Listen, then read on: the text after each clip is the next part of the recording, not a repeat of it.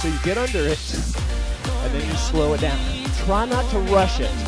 It's tough, because with this heavier weight, it's like doing an upright row with more weight than normal. I don't want you to skimp on your depth. You still got to get down, even though you're moving laterally. My hamstrings are a little bit tighter, so I go with knee flexion. Girls are a bit more flexible than I am, so they're going a bit more extended. Yes.